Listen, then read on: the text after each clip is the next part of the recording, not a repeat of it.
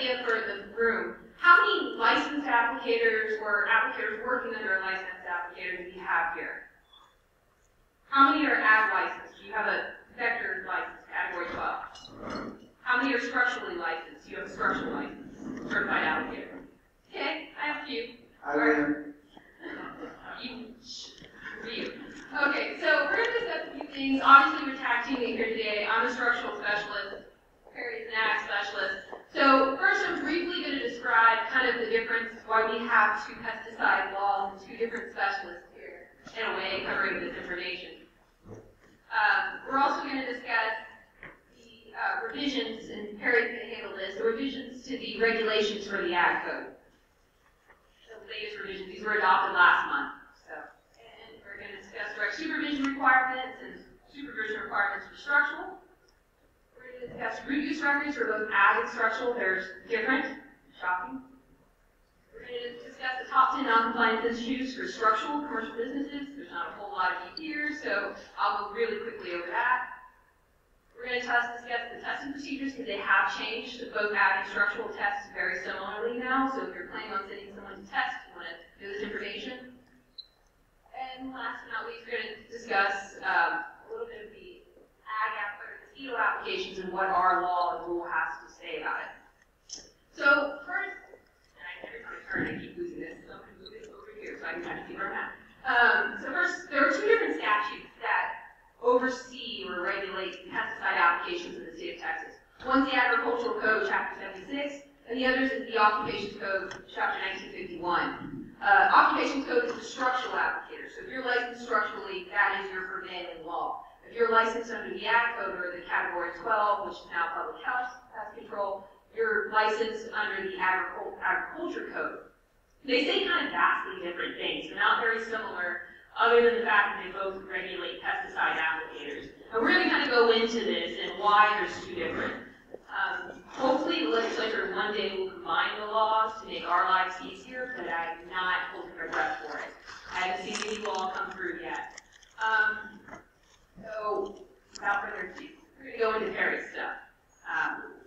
Got comfortable out there. I think you're doing a great job. Let's talk about my stuff too. Thanks guys for having us out here. The reason we have two different rules is to confuse the hell out of you. That way we have jobs. Then you have to call us and ask, what am I supposed to be doing?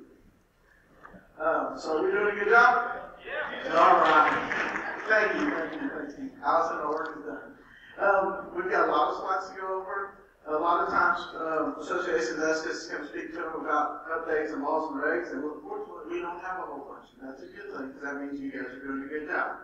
When there are a whole bunch of changes, that means you guys are screwing up and we have to put more laws on. So luckily, we haven't had to do that in a long time. And really, the updates we're going to talk about today are really just kind of basic small changes that we just needed to make sure we clarified in law and such. So they're not really huge ones. There's a couple that will affect you. But not to the extent that it's going to make your life miserable, okay? And if it does for some reason, I left all my business cards at work. You can email her, and she will take care of that for you. 8 sections to Chapter 7 administrative rules were changed. They're filed for amendment or deletion from November 21st. There's a 30-day period where you have public comment. That went from November 21st to December 20th. There was only like one negative comment out there. We addressed it. That association didn't have a problem with it. So we were able to adopt all the changes on January 28, 2015. What happens there is then you have another 20 days before it gets adopted. And it goes into full effect February 17th when that occurs. So now we're working under some of the new changes that we made. But in some of them, it's going to be a process. Our inspector's going to be out there working with you and getting you into this compliance mode. So it's not going to be because the changes occurred, everything's going to happen all of a sudden overnight. Okay, so don't worry about that yet. We're going to go through 7.1, .21, .24, 27, 30, 32, 33, and 35. We do have 3 hours here, right? Am I correct on that? No? Who said no? You're getting a special next week. But anyhow, like I said, a lot of these are small changes, and we'll go through them. Some won't affect you. I won't spend a whole lot of time on there. One, for instance, to show you how kind of a small change it is. It used to be in the law that said Texas Agriculture Extension Service. Well, now they're called AgriLife. So we made that change. That's simple enough. No big deal. It's just working. Now, adopted rates for applicator certification. We have a definition for all categories. So now all the categories of the rules, we've always had definitions that we work off of, but now this is in the rule. It explains it out. A lot of these were, some of them were like for changes such as the oil industry. On our right-of-way, we used to just think about the right-of-way. In your mind, what is the right-of-way? What do you think of when you think of right-of-way? The area beside the road, pretty dry. Well, we didn't have areas for all these oil field guys that were going out and spraying wellheads and taking care of areas around the wellheads, or equipment pads, these caliche pads that they were setting up and stuff like that. We always just kind of assumed and put it under right of way, but it really didn't define it. So what we did through some of these definitions was make better definitions of them and clarify that, so we could use those in those instances. Deleted chemication and anti-fouling paint. Back in the 90s, that was a big category that a lot of companies were using out on the coast. We've hardly had any of those come through. The fumigation part, not as much fumigation going on as there used to be, so we removed those two. We added soil fumigation. Fumigants have gotten a lot more stricter on their usage and such, so we decided that we needed a category that specifically defined fumigation and its uses, and made sure that we're testing the competency of these applicators better than we had in the past, so we made those changes there. Now we added category 12, public health pest control, this vector control. And this is for employees of public entities or a person working under contract for a public entity. It's required by law when transferred from DSHS. Sometimes the wheels of government move slow. This is one of those instances. But we've always regulated it, we've always worked complaints on it, we've always made sure that there was law following it. But now it's in the system where it shows that we do regulate and enforce those rules for it. So that was, back in 07 when DSHS relinquished their authority of this particular program to us. That's, like I said, that's where we made that change. We finally got around to it. The other one is, the category is for use of restricted use pesticides or general use vector control products when applied by air or power-driven foggers only. That's going to be a change a little bit later that I'll talk about in how we're looking at that, and I'll explain to you a little bit more when we get to that part. Some of the other things we had were like category name changes. If you look, for instance, field crop pest control just became field crop. A lot of these things had things in there such as pest control in them. All we did was remove that. Citrus pest control just became citrus. If you look at M44, it has M44 device. Forest pest control stayed the same. One of the changes, and whenever I talk to non-commercial political applicators, generally, of course, this is the majority group is vector control, but how many of y'all have the 3A category? It used to be over on the turf. Then we also deal with how many of y'all have the category 5, the right of way. See, a lot of non-commercial political subdivisions have that. They have somebody who can do work in all those areas. So these are the major changes that are occurring to the non-common political licenses, is the 3A plant pest and weed control became landscape maintenance. Where this becomes important to some of you who may or may not have it, maybe in a supervisory position or somebody looking to move up. If you ever go apply for this particular category, the 3A, it's not going to be one of them turf anymore. It's going to be the landscape maintenance. So whenever you go to the test for it, that's what you're going to have to ask for. And we'll explain a little bit more of that later in the testing process. Another one was, like I talked about, the right-of-way pest control. Now it's called vegetation management, which by definition now encompasses a lot more areas that can be sprayed other than just the right-of-way. Now, like I said, we've always had an understanding of it, but now we have it in black and white of what those areas are, and they're more defined. And like I said, a big part of that was some of the oil industry and what was going on out there.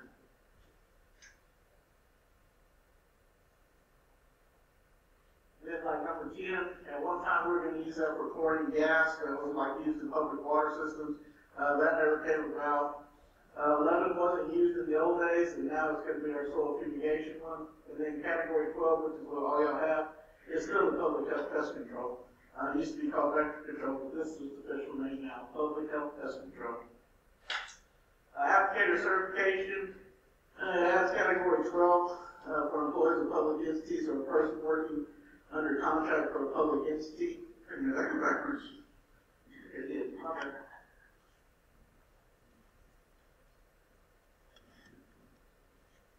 Oh,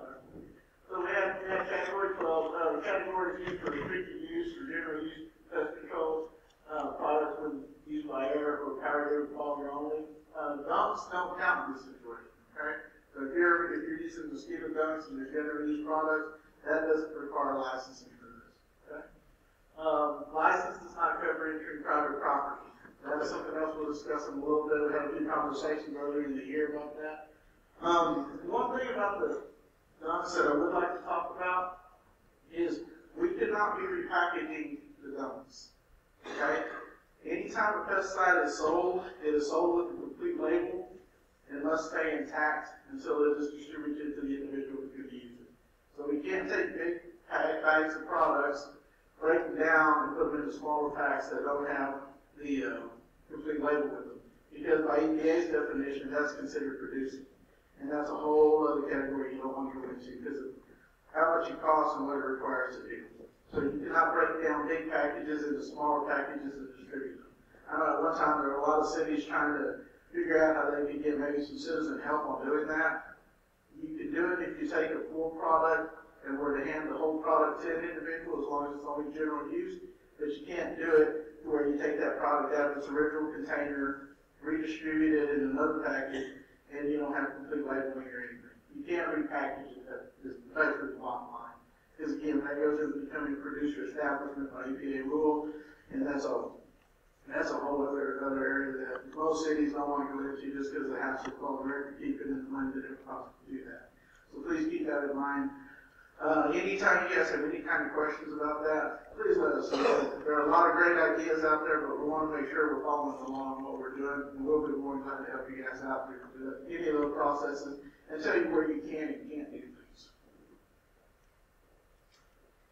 Again, 5 was vegetation management. Category 6 just went to straight up quality. Landscape maintenance we talked about. One other thing we're going to talk about a little bit on the retesting part is that it clarifies charge for $52 for a retake of a private applicator exam for cost recovery, as well as other applicator exams that are charged there. In the old days, non-political applicators like many of you are used to take all the exams for free. Okay? Well, initially, the first exams are still free. So if you go take a directed exam, for instance, on the ag side, you take that first time as a non-political, it's free. You fail that, then the next time around, it's going to be $52 per attempt. Okay? We've gone to this new third-party bidder that we're using for the testing portion of it, and some of it is the cost recovery has to be there by CA in order for us to use the service and it not cost the taxpayers or anything to TVA from that aspect. Like I said, again, the first round is free. Okay, so what this is important is supervisor or employee both ways. Supervisor give your employees time to be ready to take these exams. And employees, when you go to take the exams, make sure you're ready for it. Okay? And I'll be honest with you, in the old days what happened was a lot of times employees would show up month after month trying to take this exam, and basically they're just rolling the dice to see if they got the answer right. And that's the bottom line, guys. I tested them, I've seen them, I got to know a lot of those people. You know, it's when you know somebody by name in the testing process and they're not taking a different exam, you've been here too long. Okay? The other thing is, I was always disappointed when a guy came up to me and said, "What exam am I taking?" I don't know, what exam did you study for? Okay, so make sure you give your employees time to study for the exams, because like I said, after the first one, it's going to start costing money. Adopted rate for applicator recertification. One of the things we do, like Allison says, is two entities being structural pest control and ag, and us both working under different laws. Is as we've been together for 8 years now, we're trying to get a little bit closer in our rules to kind of help the applicators out and to help us out, to be honest with you. So we make some changes that are more similar to each other. Ag side used to have a 60-minute requirement for CE programs. Structural had 50, so ag went to 50 minutes. These usually take an hour anyway, because you're going to talk up here for 50 minutes, and hopefully you guys are going to ask some questions. So that's usually another 10 minutes right there. So keep that in mind that, you know, once we're done with this, we're going to have a little Q&A here. And then Allison and I are going to try to get to Austin before it freezes over here. CE sponsors need to keep rosters for 2 years. The rosters have to include specific information. One of the things we're going to is electronic rosters. So your rosters that are where y'all sign in here will be sent to us electronically, and we're going to start monitoring those a lot more in order to do audits for CEUs. your CEU certificates, okay? How many CEUs do non-commercial political applicators have to have in a year? Anybody? 5. Are you sure? Are you sure? 5, right? I was kidding. Definition, they added human factors in aerial application CEUs. People who do crop dusting and such, or may even spray vector control with planes, when they get the aerial category, which they have to have when using planes as part of the equipment they use for making applications, their CEUs are a little different because now they have to have what's called a human factor. So any CEUs they get have to include how it affects humans. It's not just getting CEUs like drip fertilization. They'll get drip fertilization, but it has to have some sort of human factor on how that drip fertilization could be affecting humans and some of the issues that go along with humans getting drifted upon and such. As military deployment for CEU extension request eligibility, TDA as a department has always honored CEU extensions for enlisted men and women that go overseas and aren't able to keep up with their licenses, but now it's officially in the law. So, like I said, some of these are a little late coming, but they've come through, and they're not too big of a major deal for you guys. So that's always a good part, is I don't mind introducing some new rules when they're not too burdensome on you. Adopted rates for licensing. This is for 3A. It's applicator business vehicle identification details to be on each motor vehicle used by a commercial or non-commercial applicator with the 3A category. One thing I'll tell you, this does not apply to you guys. It does not apply to non-com politicals. I just want you to know this because if you should hear it out in the real world, if somebody says you have to have a decal because y'all are doing, maybe spraying a park or something like that, that does not apply to the non-com political. It only applies to the commercial and non-commercial applicator. Basically, the landscaper is doing it as a business. Adopted rates for use and application. After prohibition of use for pesticides canceled by EPA without a discontinuation of use date. A lot of times when EPA is putting a product and they're going to discontinue it, they'll put out maybe a 2 to 4 year time frame where it's going to be canceled, it's going to slowly be used up in the market, and then it should be gone. So it's kind of a phase out period. Some products didn't have a phase out period, so now if for some reason you're caught with the use of one of these products, then it will become a violation now. I was joking the other day with a group of young farmers down the road, and I was talking about chlordane. Okay? How many of you have ever heard chlordane? Old termite medicine, real good medicine. Listen to all that old medicine. But it was used back in the day, really good product, lasted a long, long time. EPA pulled it out. I was joking with these guys about chlordane because last year in Plainview on Craigslist, which I'm a big fan of, there was somebody selling it. So we referred it to EPA. It's $500 a gallon. So we referred that to EPA. Well, I'm joking with them thinking that's the last I'm going to hear it. And actually 17 and a half years ago, maybe 14 years ago, that was the first thing I worked with on chlordane. We won't get into that when we don't have time. But in laughing about it, this one older farmer, and this is funny because this is the young farmers group. There's nobody under 50 in that group. The young farmers.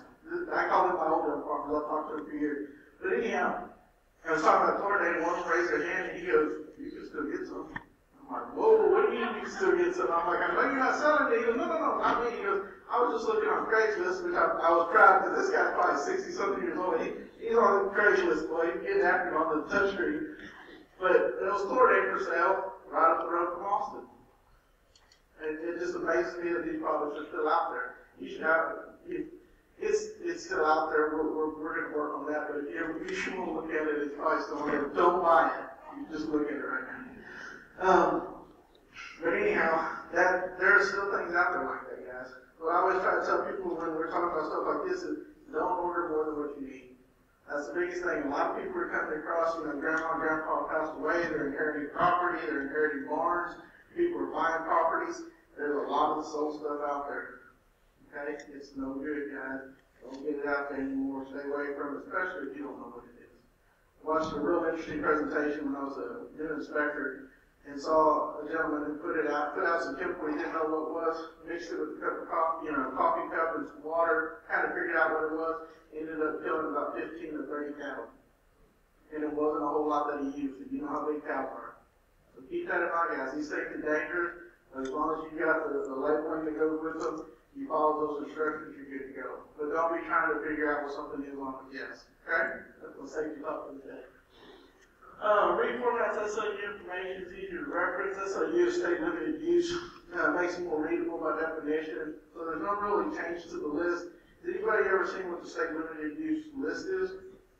Those are products, actually they're active ingredients when in a product require licensing. Okay, does anybody know what the one thing about all those SOUs is? They're all herbicides. The only difference is now, the state limited use is going to be something like malathion when put through a plane or through a power-driven fogger. That's going to become state limited use, but we're not calling a certain product. We're not calling malathion that. We're just saying a general use product, when put out through a fogger or plane, is now considered state limited use and requires license. Okay, so that's kind of the new change for you guys. Basically, that's going to require y'all, if y'all are using foggers, any general use product to be licensed. Now, keep in mind, we'll talk about supervision in a second. I'm about to get the headline, so sorry. So that's state limited use, just talked about that. So state limited use status is for applicators employed by a public entity or contracted by a public entity to provide public health pest control or supervised by such. So you must have the public health pest control category, which is 12 still. Again, keep that in mind. You can have a commercial applicator out there that has vector control as a category on the ag side, but the only work they can be doing is for a political subdivision. So you can have a commercial applicator on the ag side. You get the category 12 vector, the pest control, public health pest control. And then they have, all their work has to be done for a public political subdivision. Okay? They cannot do any other work. They're going to do any commercial work that for mosquito control. They have to do it through the structural pest control side with the pest control category. Again, this is state limited use. These are pesticides such as 2,4-D, dicamba, propanil, bromosil, prometone, MCPA, quinchlorac. Again, those are all herbicides. Okay? Whenever you're thinking about it, something state limited use, keep in mind it's all going to be herbicides, except for the fact that if you're using general use products through a plane or a power-driven fogger, then that becomes state limited use as well. Regardless of what the product is, it just has to do if you're putting it out in that manner. Records of application. We have a permanent exemption now for wind direction and velocity record keeping. A lot of this we used to get grain bins when they were making fumigation applications to a grain bin on the corn or something. Those requirements were that you had to put the wind in the direction. Well, if you're in a grain bin, there is no wind, therefore it's not coming from any specific direction. So now instead of writing a letter that exempts somebody from that, we just made it into rule and they don't have to do that. Requires application method or type of equipment used. This is another change that we've had. So you're going to also have to put what type of application or method did you use to put out the product. Was it a fogger? Did you put it out through a boom sprayer or something like that? We're working on the record keeping form right now to make that change, but y'all can go ahead and start working on making those changes now. Probably the next week or so, we should have that record keeping form out there on the website. It also makes documentation to verify training of persons working under the supervision of a licensed applicator part of the pesticide record keeping. What this does is it makes your direct supervision affidavit or any kind of training that you did for your people, it makes it required that you keep it for 2 years. We used to not have a requirement. We put one in because we worked complaints where somebody's left the job and nobody keeps up with the paperwork as far as the training went on that individual understanding and learning how to use pesticides. Then they walk away from the business or company and say that they were never trained. Nobody has paperwork. This way it makes it part of record keeping. So the employer does have that information available because now it's a rule that you have to follow. Registration and inspection of equipment. Commercial applicators used to have to register their equipment. They used to have to notify the Department of Ownership changes. They don't have to do that anymore. We used to issue a different kind of decal for those pieces of equipment that they use. We're not going to do that anymore. But the other thing is that it does affect you guys is just make sure it clarifies that TA can inspect equipment and issue a stop use order on that product, on that equipment. So if you've got leaking nozzles If you've got spray tanks that are leaking, anything like that, we can stop use where you can't use that equipment until you fixed it, and we have proof of it working correctly. Okay? So keep that in mind when you're looking at all your equipment. Make sure it's working, not leaking. Guys, that's general safety right there. That's common sense. Protect your guys. Make sure nobody gets hurt. Okay? Like I said, these rules were adopted. They were adopted on in January. They went into effect February 17th, so they're in effect. A lot of these things, like I said, we're working with our inspectors and just getting them to understand that, we're going to ease into it. But keep in mind, there's going to be a time where all this is required. I mean, by law, it's required now. But we're going to kind of let everybody ease into it to try to get the word out and make sure everybody sees this. Because the hard thing with this kind of stuff, you can't talk about it until it's in writing. It finally got into writing in February.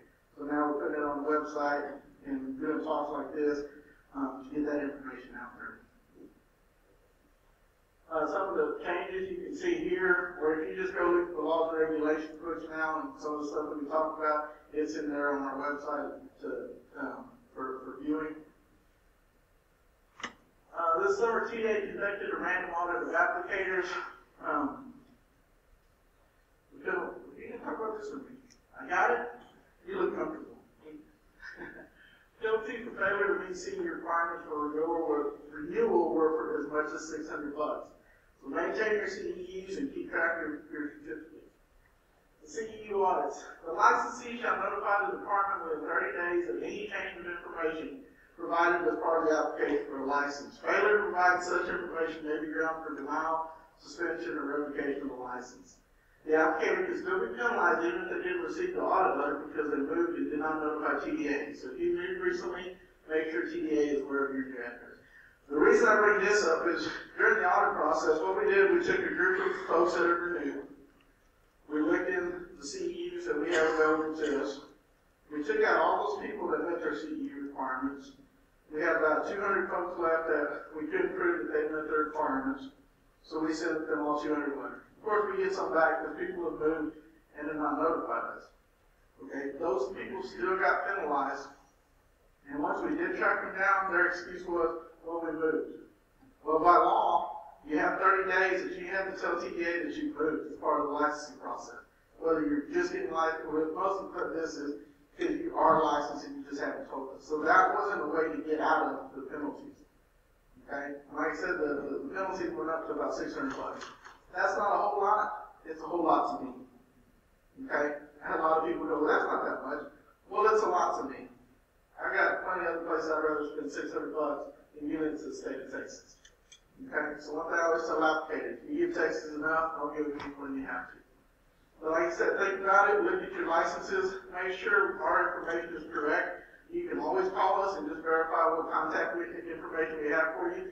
If we don't have that, the correct one, it's just a change of information form you can send us, and we can get you knocked out. And, most of y'all are pretty good about it because it's a 1-year license, so in that time frame you can keep track of it. But some of our private applicators, it's a 5-year license, and they don't always make those changes in time. So I just want to let you know that so you don't get mind over that. Out of the 200 we sent out, we had about 100 that we had about 100 that could prove that they did provide their certificates because they kept on hand. And we had about 90 that were penalized for lacking CEUs and they were due. As y'all know, this is an honor system. Okay? We've taken it to where we say this, we send you the renewal, you're giving us your word that you've taken your requirement and you send it in.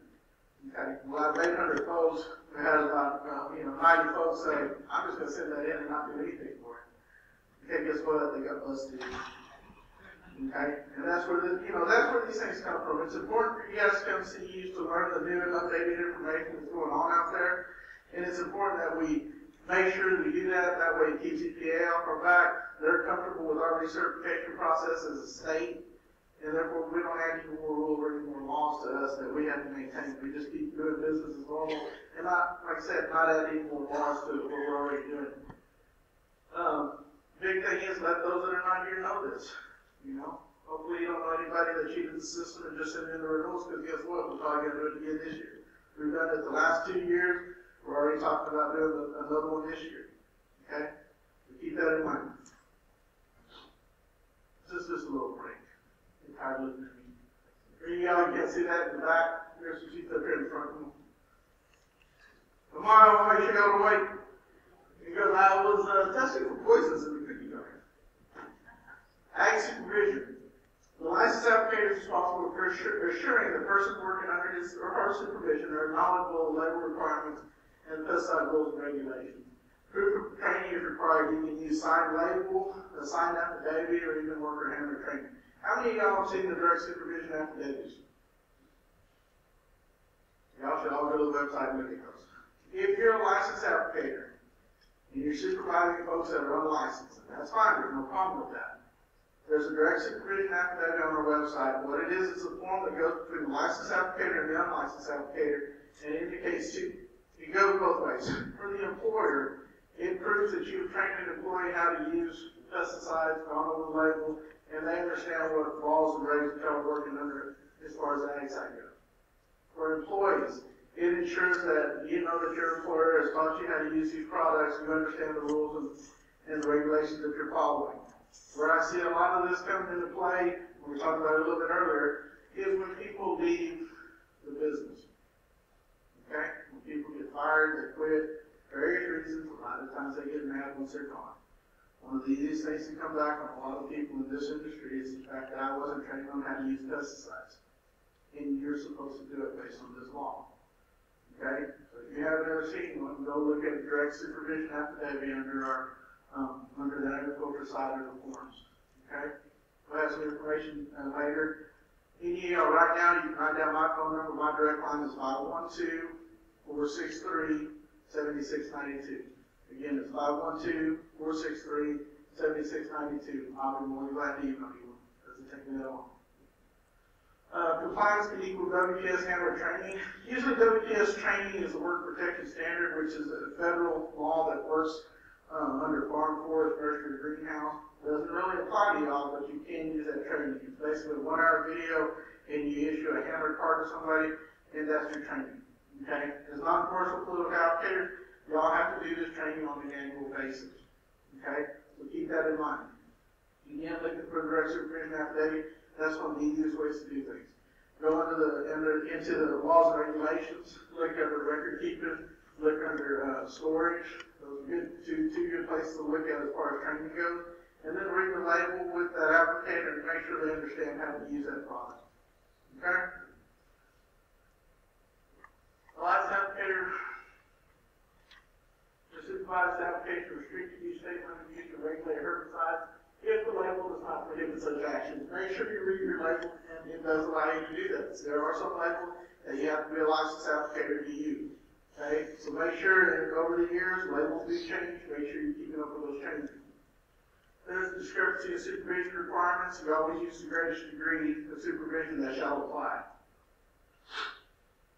A licensed applicator may not supervise an applicator whose license is under suspension or revocation. The licensed applicator does not need to be physically present during the application.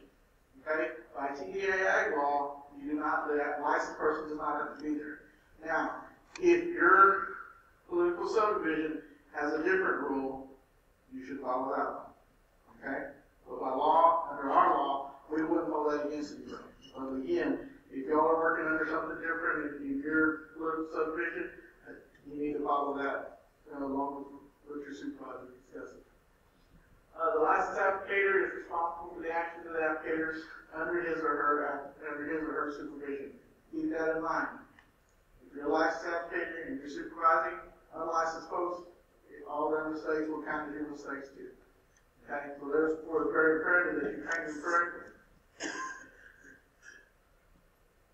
We already talked about this part. Unlicensed applicators can take 5 CEUs also to satisfy training requirements. Proof of training is required to be kept for 2 years. This is the direct supervision affidavit will work really well. Yes, I'm going to try to keep this pretty tough because there's not a whole lot of structural people here.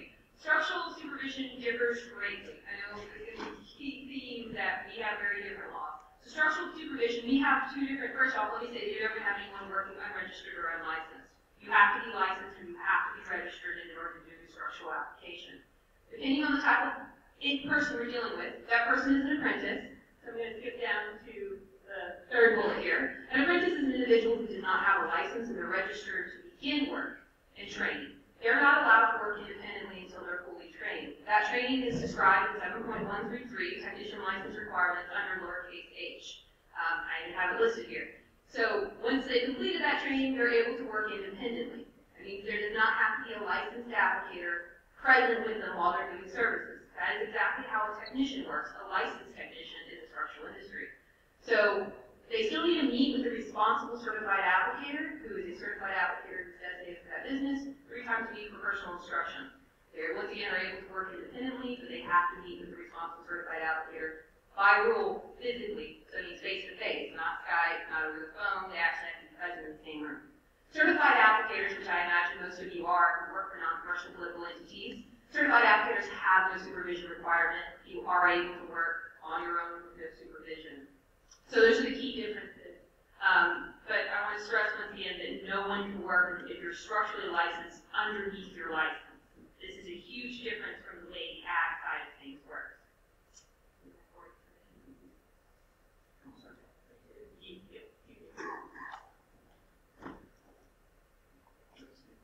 You gave me a minute break. All right, why do we have to worry about keeping records on our pesticide application? Can any of y'all see that picture? I had some sheets up front, you know. How about now? What do y'all think these little black things are? Overcoats. And we keep records to stay out of trouble. Okay, I was with at the time. I got a few minutes. I'm going to tell a story. How many of y'all heard my goat story? All right, this one of y'all. She's following me. She's stalking me because she likes my goat story. So y'all had a little briefing on how I started with TA back in '97. So in '97, I took a job as a regulatory inspector in Houston. My wife and I met at Southwest Texas State University. I did not say Texas State because it's not where I graduated. Anyway, so we met at Southwest Texas State University. We agreed whoever got the first job at college, that's where we were moving to. We also agreed while we were dating, we would not live in either hometown. She's from Houston, I'm from Pleasanton, about 30 miles south of San Antonio. First job I took with TDA was in Houston. Okay, not a big deal to me, country boy, I can make it. So we moved over there. Well, about 6 months into it, I had some personal things going back home, so I wanted to move back to Pleasanton. So I told her, I said, look, if we move down there, I'll buy you anything you want. That's how much I need to get back home. So she said, yeah, that's fine. No big deal. It's not like she was. So we moved to Pleasanton. We remodeled a house down there. So we're about 3 or 4 months into living down there. One Saturday morning, we wake up, she goes, I know what I want. I have no idea what she's talking about. What are you talking about? He said, you said if we moved down here, I could get anything I wanted. I was like, dang, I did say that, didn't I? So I'm thinking, hey, we gotta go finance something, because I'm thinking shiny thing, you know, that goes on the hand, something like that. I'm like, damn. Okay, so anyway, so what do you want? She goes, I want 2 goats. Sold, because I know what goats with when they're not near as much as a carrot time. So I said, all right, cool, let's go find them. So I knew some people down there. We bought 2 goats. Little did I know. How many of y'all know how long a goat lives? When taken well care of and spoiled, way too damn long. They live for about 17 years at a minimum, is what I have found out. I had to move 2, you know how embarrassed I was moving goats down the highway? I ride big horses, manly horses. Goats in your trailer are not cool. So that's my goat story. Is I promised her something. She wanted 2 goats. We got 2 goats. Unfortunately, I had to put down the last one last year, but I realized I lived for 17 years. And this is my farm right here on this picture. Just go through the dome. Good night.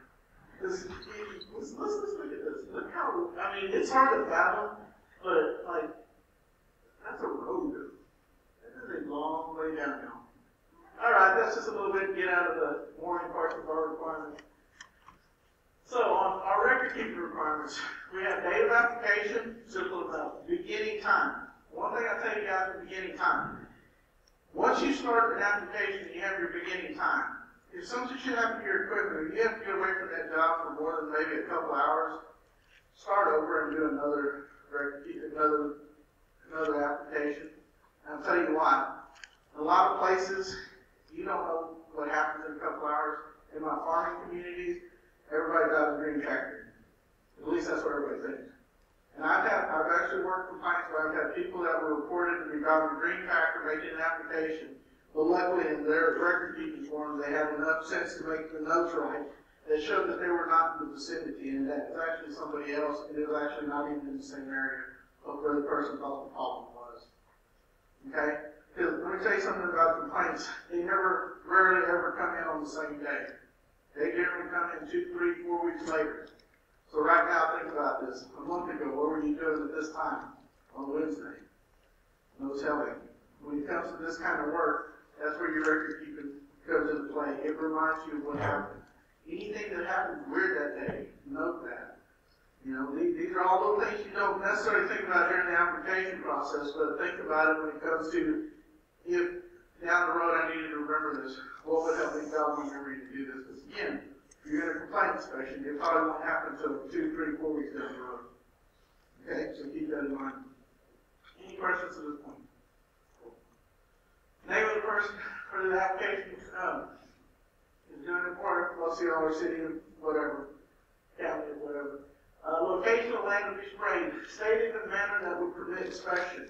I have a lot of people in y'all's business with the municipalities and such, who basically divide up a map and put it into quadrants or something like that, and indicate something like A, B, C, or D, and that tells us where the application was occurring. Because again, y'all's applications, many times you're going up and down the roads, it's mileage, it's a lot of streets and stuff like that. It's easier to do that. Just make sure you state it in a manner that will permit inspection. Okay? For each pesticide applied, the product name. That's pretty cut and dry. The product EPA registration number. In the product EPA registration number, are there any letters?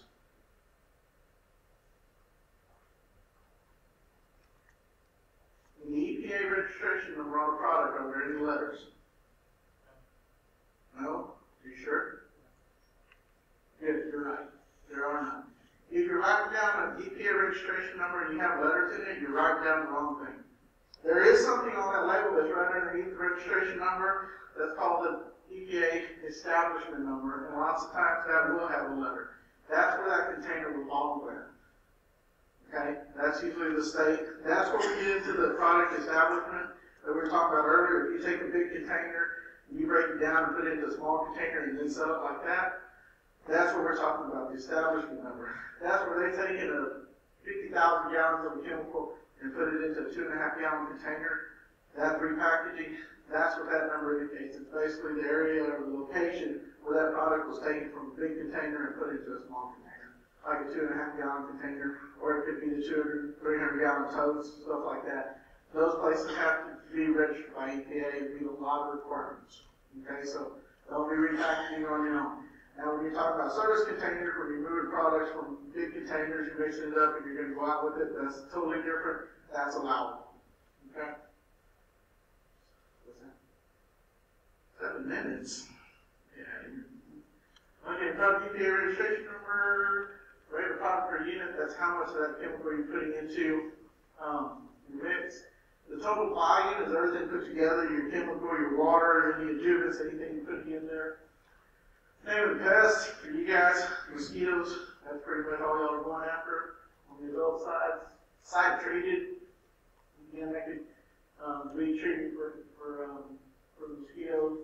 Number of acres, a lot of y'all, you can take the mileage, you can do the division on the street, figure that out to get the volume. Wind direction, velocity, and air temperature. FAN number, if you have aerial equipment, because actually, does anybody have aerial equipment in here in your mosquito district? There are some in Texas that actually do. We worked with one, they put out 42,000 acres of products in about 2 hours. A lot of coverage. I'm sorry, last one. Type of equipment used, remember put boom sprayer, fogger, hose nozzle, whatever you were using at the time. Record of pesticide application shall be legible in a format that clearly identifies It sets forth each specific item of information required by this section. Write it in a way that everybody can read it or type it. Trying to use the TA record keeping form we provide, or at least meet all the requirements for that. Here's a copy of our record keeping form on the ag side. You're welcome to use it. If you don't use it, at least meet all the requirements that are on it. What's required on a structural use record? Usually I do like a question and answer here, and I ask everyone what's required on the use record, but I don't want to call out my two licensees here, so I'm not going to do it. But I'm going to list the items here. There's 9 items required on the use record. We have the name and address of customer is actually listed as routine operational data. That's kind of confusing. I don't know why we wrote it that way in our next revision will be struck. The name of the pesticide or the EPA or device or the EPA registration number, the total amount that you're applying, the mixing for the active ingredient to change to like an RTU product, the mixing rate or percent of active ingredient, and the total amount of material applied. We also have the target pest or device, or the pest for which the device or pesticide was used. I'm actually just going to go ahead and go through these quickly because we're running out of time. But what I really want to spend time on is this. It's a table that kind of shows you the difference between the use record for a structural use application, for a structural use, and for an ag use, depending on which authority you're licensed under. You can tell from this graph that there's requirements that differ. For instance, just highlight a few. On the ag side, you're required to record the product name as well as the EPA registration number. On the structural side, we allow you to do either one. We additionally have a requirement that if you're using a pesticide device, which I'm not sure how many of you use a pesticide device on an ag application, whereas structurally you have, like, for instance, snap traps, like for rodents, that's a pesticide device. You have to record on your structural pest control use record.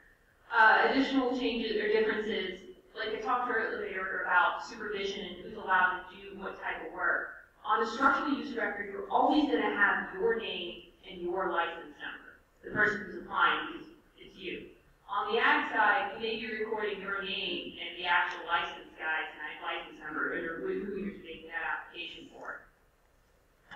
There's also some differences on the structural side in that we don't allow you to just put like a location or an area. You're going to have to actually put an address because most of our settings are urban settings. It could be a block number, like I treated the 500 block of this block. If you're structurally licensed, you're doing mosquito applications.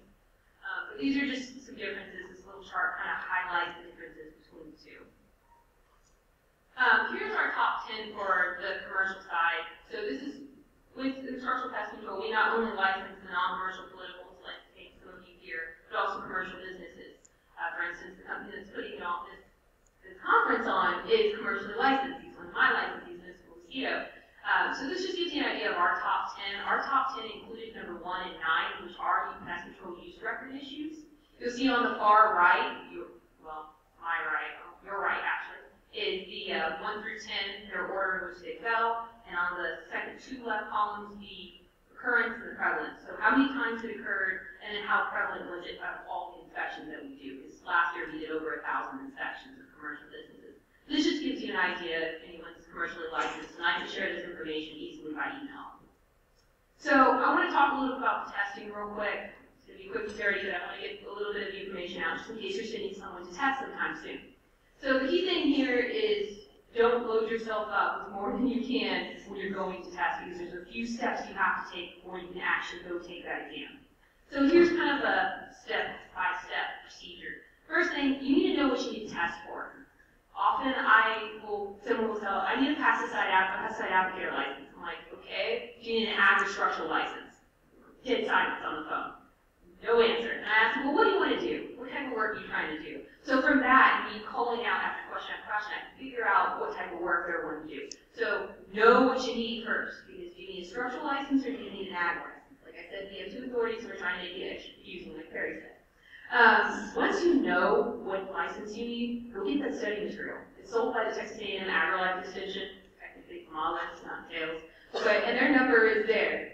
You can call them and order the books from them. We unfortunately can't sell you them. We don't have any on hand to sell you.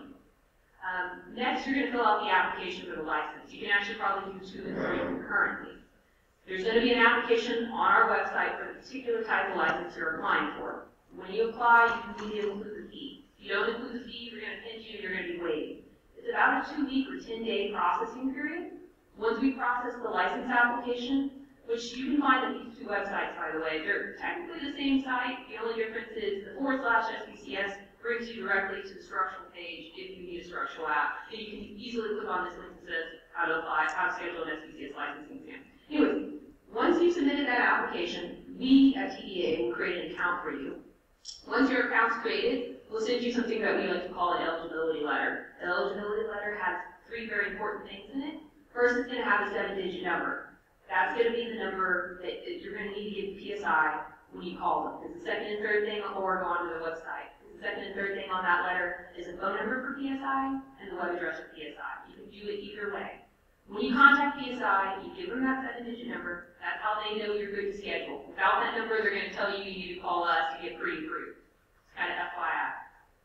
PSI, by the way, operates 22 testing sites throughout the state. They're in every metropolitan area. They have 4 testing sites in the Dallas area, and they operate Monday through Saturday, sometimes even into the evening as late as 9:30. It's just kind of based on what type of availability they have. Once you take your exam, you get your grades automatically because you take it on a computer and the grades are scored here. There's a few things I need to mention.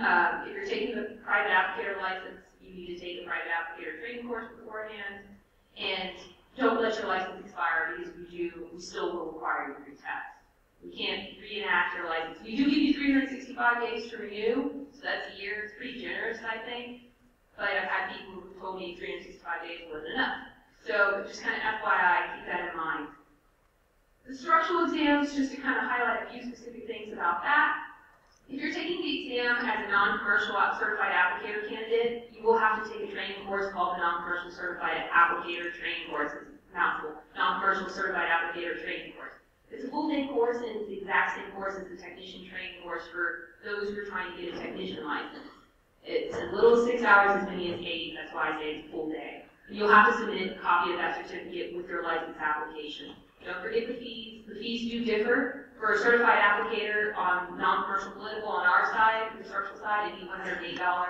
For the ag side, it's going to be $12. That difference, we don't, but that's just how it is. These slides are really just talking about the changes of switching to PSI and what's needed. So, going ahead to ag exams. So, like Perry mentioned earlier, and I'm just going to kind of go quickly over, for non-commercial politicals, the first test is free. Each retest is going to cost you $52. For if you're taking the exam for a commercial or non-commercial license, the first test is going to cost you $24, and each retest is going to cost you $52. Now, I'm going to end it on this queue application, probably everything you were waiting for. Hold on, yes. You back up one more slide, please. Just to make sure you understand, you can have a non-commercial license, and you have a non-commercial political license. Non-commercial license, say somebody works for a golf course, a private golf course. They're not a commercial applicator, they're a non-commercial applicator. We still charge them $24 for a category exam. And you guys are non-commercial political. Your first one is still free. Okay. And the second one, if you fail the first one, the second one is $52. I just want to make sure that, Allison's correct in what she's saying, but understand that there's a difference between a straight up non-commercial applicator, guy who works at a golf course, private golf course, take a test, he'll pay $24. Somebody works for the city or the county, that's non-political, they'll won't pay anything for the first one. If they fail, the second one will be $52. Does it ever reset? Yeah. Yeah, once you take this, what happens is your account goes into the system. If you're licensed right now, your account is a PSI system. Because if you ever want to add a category, we want you to have that ability to just call them and add a category. Using your license. Yeah, using your license number. So it's not going to forget. Well, this is a private company. They're there to make money. That's their job. We hired them to do that. But they're not going to forget that you have to pass the exam. Believe me, they won't forget. Okay, so keep that in mind. Make sure you're ready to go take the exam. Great question. So, mosquito applications. First, I want to talk about which license you need, because this question is often asked. So, this little table kind of simplifies it and makes it on a visual level that you still have to read. So, let me explain really quickly what this table is saying. So, public entities, cities, counties, maybe even the state, if the state ever asked for it, are the only political entities that can use that public health pest control non-commercial license. That's it. Okay, now if you are contracted as a commercial entity to do work for a city or a county, you may use the public health pest control commercial license. That's what that third row, or fourth row, technically third row at the table, second column is. That's why there's an asterisk there. It's trying to indicate you can do that under commercial category 12, which is now public health pest control. If you're doing it for any other reason, you're not doing it under public health. You're doing it under nuisance pest control. The only people who have the authority for public health are public political entities like cities, counties, and the state. Otherwise, you would have to license through my area, my program, the Structural Pest Control Service. So just to give you an idea of what this table says, the first row, or first column, that light gray, where we have 3 check boxes, it's just basically saying you can use a structural license technically to do it, you can use an ag license to do those applications, or if you're strictly just using dumps, you don't necessarily need a license because those are general use pesticides. Once again, if you're using the power-driven machinery or an airplane to apply that pesticide, even if it's general use, you now need a license. If you're not doing it for a public entity, you're doing it for, let's say, an HOA or for a private residence or a golf course or anything like that, a private golf course especially is what I'm talking about, you need to be structurally licensed. You can't actually do this work under the Category 12 or the Public Health Pest Control. Additionally, let me break the bad news, if this is bad news, though this may be well known. TDA has no law, there's no statute, and there's no regulation that will allow you, a licensed applicator, to enter private property to make a pesticide application, even if it's for public health. Our law just doesn't encroach in that area. The only thing you're going to find in law that even kind of helps you, and you're probably already aware of it, is from the 83rd regular session, which was the session that happened last spring, or in 2013. It's Senate Bill 186. And Senate Bill 186 allows, it amended, this is the DSHS's law, so if there are compatriots here in the room, you're probably well more versed than I am in this law. But it basically allows you to enter abandoned property that may be foreclosed, or you have reasonable reason to believe that property is abandoned, to inspect and to make application. But there are posting requirements if you do make an application of a dump, because it's all you're able to use are dumps. You have to leave a posting letting, I guess, presumably the tenant who may come back to that property know that you made an application there. For more information on this, because we have basic knowledge, we are not probably the most versed people on this law change from Senate Bill 186. DSHS is probably best person to talk about this. And of course, there may be changes from the 84th regular session that's currently going on. Bill died, is not even passed yet. It's probably a week from now, a week or 2 weeks from now. So they could still introduce a bill that could change what even this says currently.